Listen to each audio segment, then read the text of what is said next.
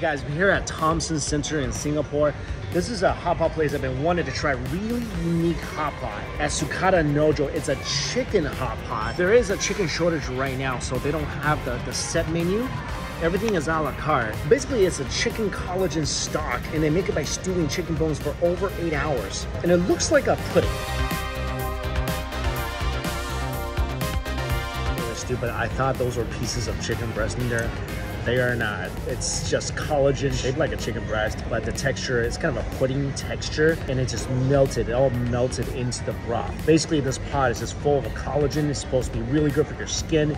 It's supposed to make you more beautiful. I could use more of that in my life, for sure.